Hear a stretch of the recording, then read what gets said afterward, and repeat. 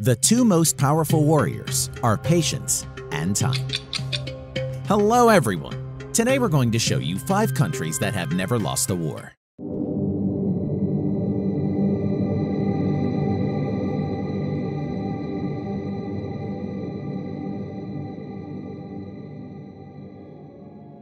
Starting with the 5th spot, we have Canada.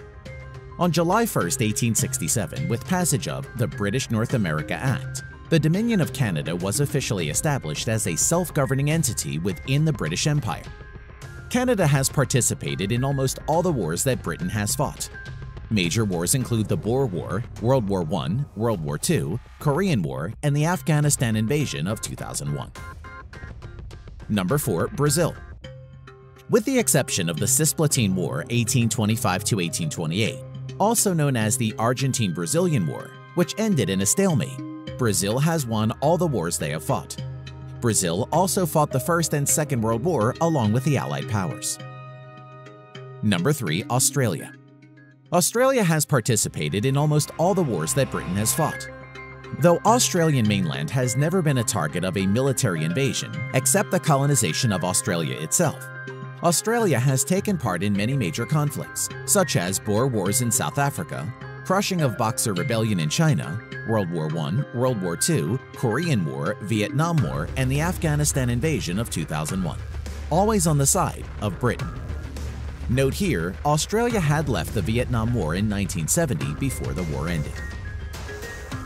Number 2. Vietnam.